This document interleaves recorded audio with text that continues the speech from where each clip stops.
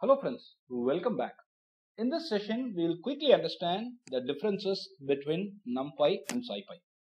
Where NumPy can be used, where SciPy can be used, what level of applications can you build with NumPy and SciPy. All this will be clearly understood in this session. NumPy is numerical Python. It's very efficient and handy when it comes to homogenetic data. Particularly, arrays is what I'm talking about. Simply, you can say that NumPy is used pretty much for the manipulation of the numerical data. NumPy has been a tough competitor for MATLAB and IDEA. SciPy is scientific Python. Again, it's one of the most frequently used and it can support you with the integration, interpolation, eigenvalue problems, algebraic equations, differential equations, statistics, and many other classical problems.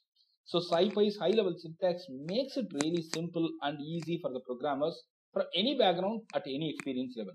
Now let's put it in the table format so that it becomes easier.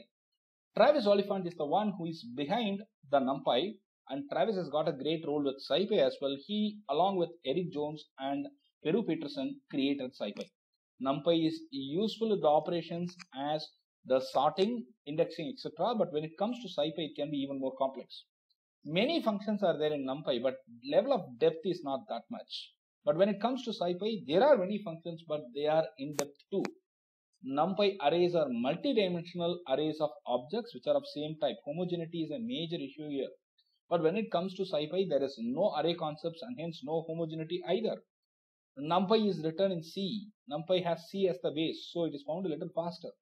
But when you come to SciPy, it is written with Python and hence it is regarded a little slower. NumPy is suited pretty much for the basic and simple array stuff. But SciPy is suited even for complex ML and DL stuff. I hope this was useful, and in case you have any questions, please post it in the chat section.